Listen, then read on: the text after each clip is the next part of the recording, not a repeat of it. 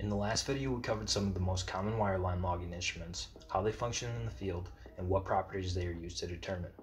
Now we will go over basic well log interpretation as well as some of their larger applications.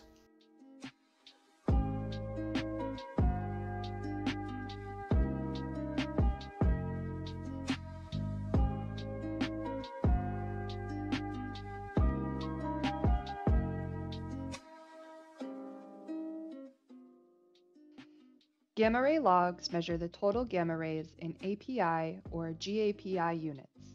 These are standard units defined by the American Petroleum Institute. Generally, high readings of GAPI indicate shales and low readings indicate formations like sandstone, limestone, and dolomite.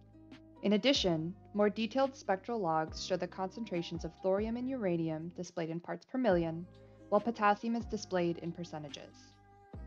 The ratios of the elements on spectral logs indicate depositional environments and other characteristics of the formation. Examples include thorium to uranium, where high levels are found in continental oxidizing depositional environments, while low levels are found in marine reducing environments. The other ratio analyzed is thorium to potassium, which is useful in categorizing clay types, ranging from high thorium kaolinite to high potassium glauconite.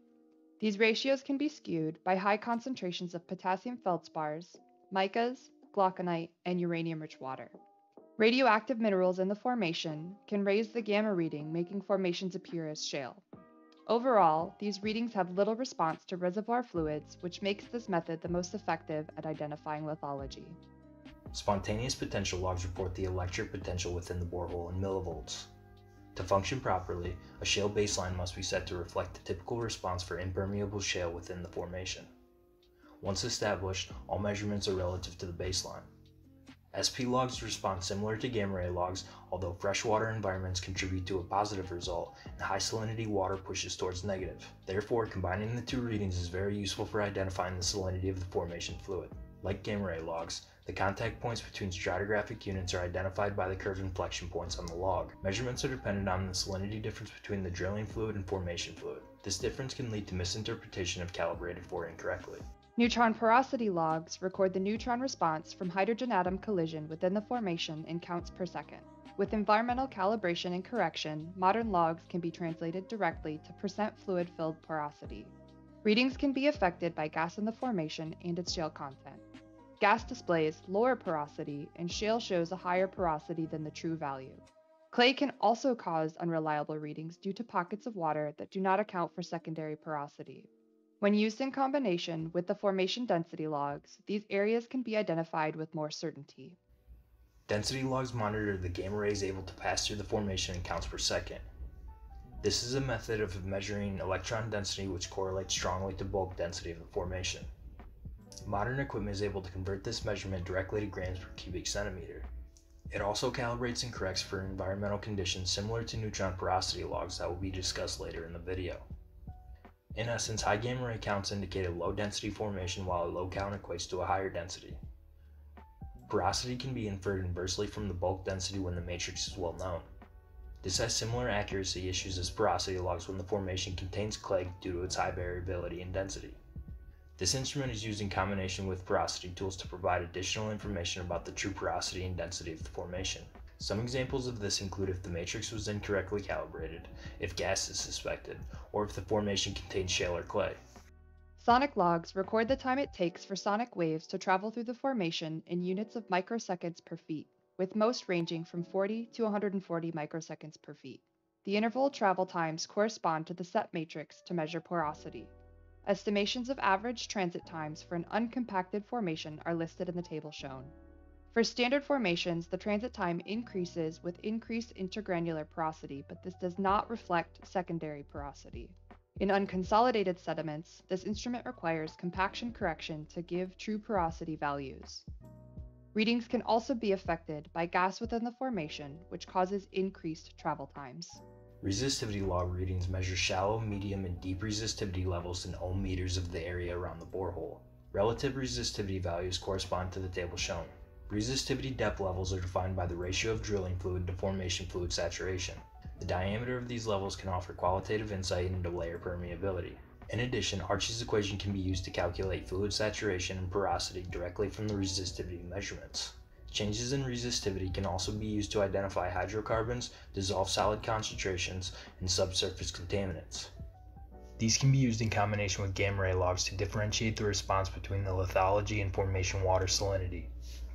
Borehole imaging techniques are used to analyze cores that may not be oriented or have sections missing, allowing for much more accurate data analysis, especially in cores that have rock that was lost during core recovery. Most often, acoustic and optical imaging logs are used side by side, as some features may be harder to identify in acoustic imaging logs. Optical imaging produces a high-resolution, continuous 360-degree colored photographic image of the borehole. In acoustic imaging, transit time and amplitude of the reflected signal are used to produce basic photographic-like images. Irregularities in the formation can cause scattering, creating a weaker detected signal, identified by a darker color. Transit time data from these logs can also produce high-resolution caliper logs. The images produced by these instruments can be used to visually identify fractures, fossils, bedding planes, cross-lamination, and strike and dip, by means of manual methods or using computer programs to aid in interpretation. Due to modern advancements in camera technology, this high-resolution data can be faster, more cost-efficient, and more accurate at identifying lithology and formation fluid characteristics than standard wireline logging instruments. For nuclear magnetic resonance logs, the signal is measured from the spin of the excited protons of hydrogen atoms within the formation. The amplitude of the magnetic signal received is proportional to the number of hydrogen protons, indicating fluid-filled porosity. When looking at the log, high amplitudes appear red and low appear blue. The span from left to right across the logs indicates the signal decay as the protons return to their initial state. Larger pores take longer to decay, while areas with small pores appear mostly blue. Early response and quick decay can indicate high clay content in the presence of bound water, while a delayed high signal with slow decay is a good indicator for aquifers. With the help of computer analysis, these factors can determine both porosity and pore size distribution. Further analysis can use the ratios of different sized pores to estimate permeability. High number of large pores suggests high permeability. These measurements from NMR tools can further be used to make inferences about formation size, shape, composition, and fluid characteristics. A caliper logging instrument takes resistance measurements from the borehole walls as the caliper's arms are moved along them and translates them directly into diameter measurements. Units are typically in inches, and these instruments are useful for sensing cave-ins or voids within the formation. The measurements from this tool are overlaid with other instruments in the wireline logging suite for depth correlation. All of these instruments require a high level of consideration for environmental conditions that can affect the readings. Typical causes for error must be considered so the proper calibrations and corrections can be made. It's important to remember that most of these tools are meant to be used in conjunction to obtain a complete view of the formation. All these instruments have faults, and failure to identify them can lead to misinterpretation of the data. Therefore, the true interpretation of these logs requires a team of geophysicists with deep understanding of how these formation characteristics are interconnected.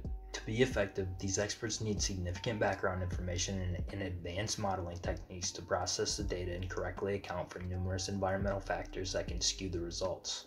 It should also be noted that growing knowledge of the mathematical relationships that connect these properties has led to innovative developments in the use of these instruments. This means measurements can be used in ways beyond their intended use to identify subsurface characteristics. Real-world applications for wireline logging in the water well industry and beyond are growing every day. As the technologies continue to develop, wireline logging serves as an unmatched toolset in the water well industry. Thank you for watching our video series. Please like and rock that subscribe button if you enjoyed this video.